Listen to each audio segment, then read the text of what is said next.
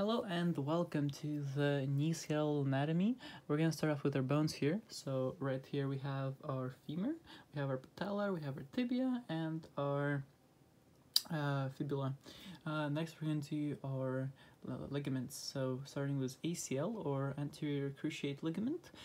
It's gonna be located at the front. I can't actually point it out because it's on the inside, but it's gonna originate on the medial aspect of the lateral femoral condyle, and it's gonna go down to the intracondylar area, or to put it in broader terms, it's gonna go from the medial side across down to from the medial side of patella, not down but up and towards the lateral side of the femur.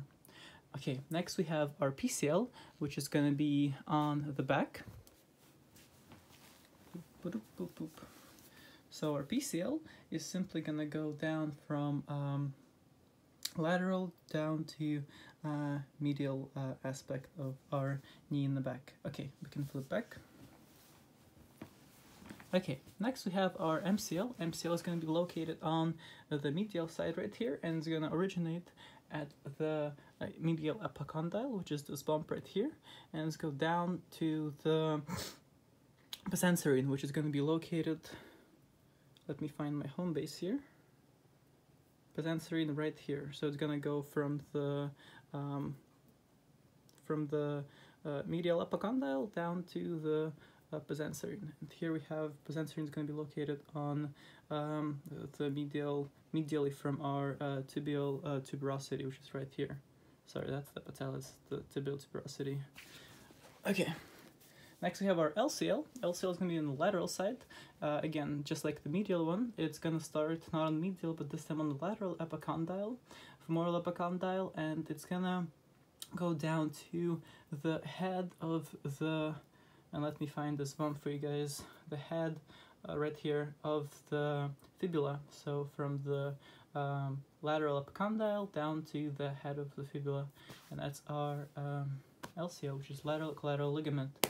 Next we have the patellar belt, which is our lateral and medial patellar femoral ligaments. So we're gonna have the lateral one right here and the medial one right here, and they're basically gonna strap patella together and hold it in place.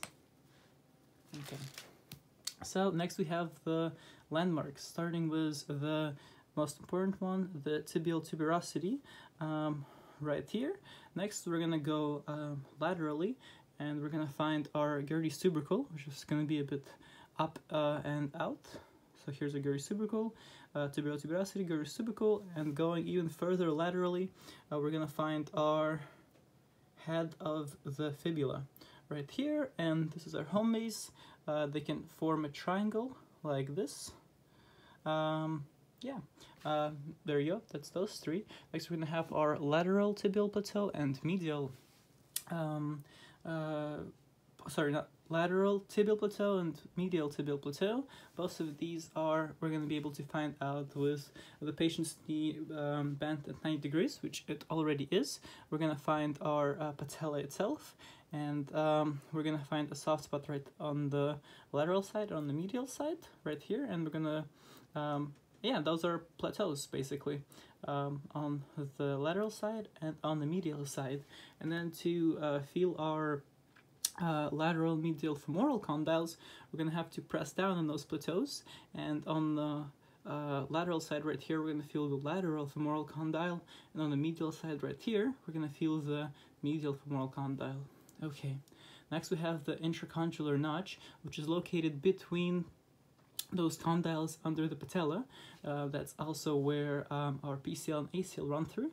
And next we have our intracondylar eminence, which is this, again, it's going to be under the patella down there, but it's going to be this little mountain peak on top of the plateau itself, under the patella. Okay, so next we have our lateral and medial epicondyles. We went through those when we were doing our MCLs, LCLs, but as a reminder, here's our lateral epicondyle. It's going to be more out, and here is our medial epicondyle. Sorry, I can't feel this one. There we go. There it is. Okay, next we're gonna have the patellar landmarks. So we have under the patella itself, we have the patellar or the trochanter groove. That's the groove that patella sits on. And then we have on the bottom here this point called apex of patella, and on the top we have the base of patella. And then finally we have our medial and lateral facet. Both are going to be on the back side of the patella, and they're going to be located, the lateral facet is going to be on the lateral side, and the medial facet is going to be on the medial side. Next we have our cartilages. We have the articular cartilages, both on the femur and the tibia. Those are going to provide some cushioning. We also have our menisci, so we have the medial meniscus and the lateral meniscus, both sitting on top of the tibia. The medial meniscus is going to be C-shaped, and the lateral meniscus is going to be oval. And finally we have the two joints. The joint that's commonly known as the knee joint is called tibiofemoral joint, and then the knee joint that allows movement in the knee is called patellar femoral joint. And yeah, those are all of the knee landmarks.